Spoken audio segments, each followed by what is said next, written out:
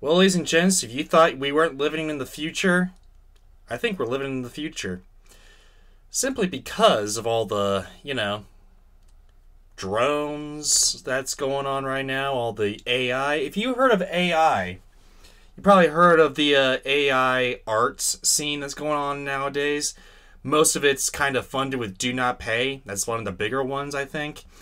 But anyway, apparently, DoNotPay is going to be making a AI-powered chatbot that can help you negotiate bills and cancel subscriptions without having to deal with customer service.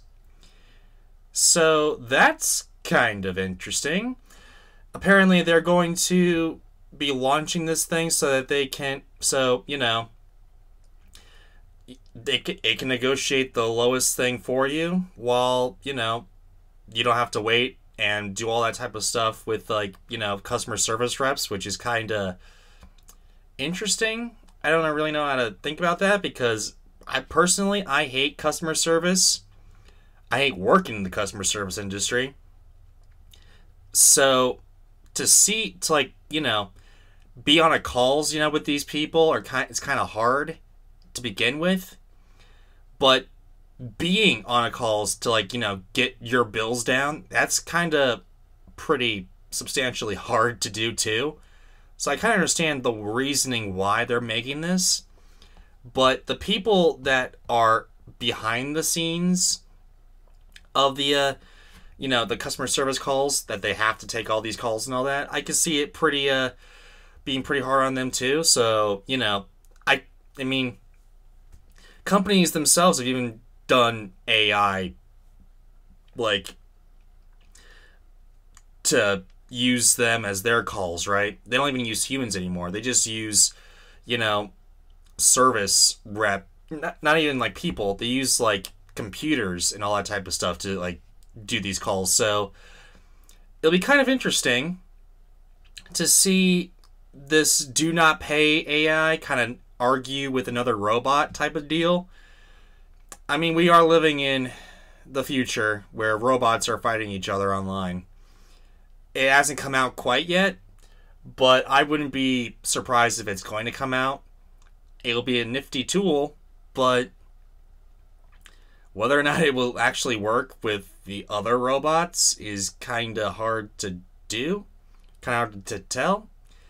But then again, it's hard for humans to do that, to argue with robots too. So, I mean, what else can you do? But, I mean, I don't know.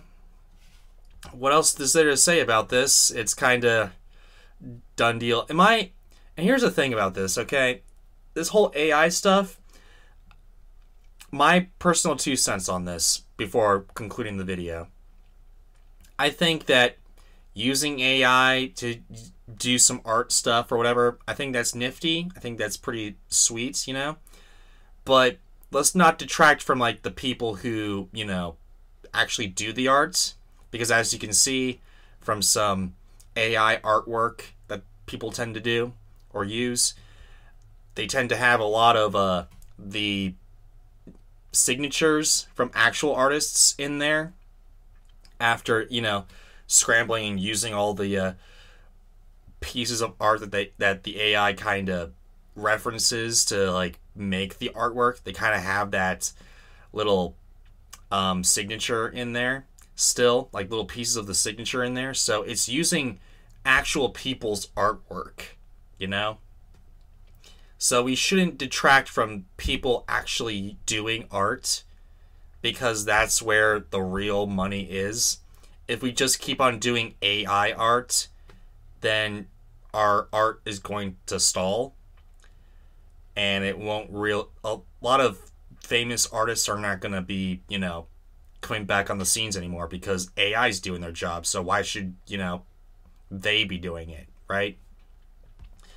But anyway, though, guys, that's all for this. I just found that to be pretty interesting and kind of hilarious because, yeah, we are living in the future. We are living in some kind of dystopian, weird future from the Hunger Games or something like that. I don't even know. All right, guys, what you think of this?